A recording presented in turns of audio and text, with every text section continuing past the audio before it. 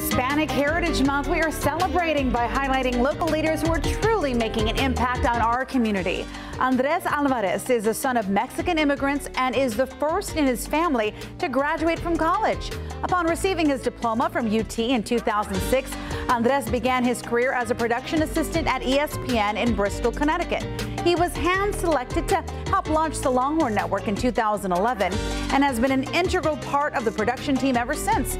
He's a studio producer whose current assignment is producing the Film Room show Rewind with Coach Sark.